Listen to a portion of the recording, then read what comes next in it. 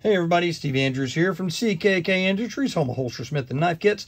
Today we are going to talk about how to put a HolsterSmith soft loop onto a knife sheath or holster using the flathead screw, the stud, and the slotted post that we give you. So the reason that we picked the length that we do is these happen to be the perfect length for either two pieces put together or one piece folded over of 060, 080, 093, or even 125 Kydex that are then eyeletted together. These are very common for how you would use an IWB soft loop.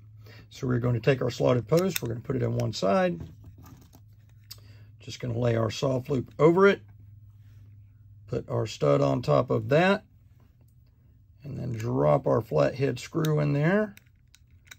Get that lined up.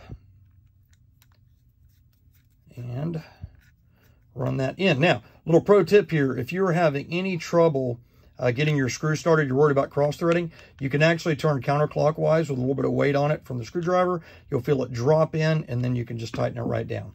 So as you can see, that length pulls everything nice and snug.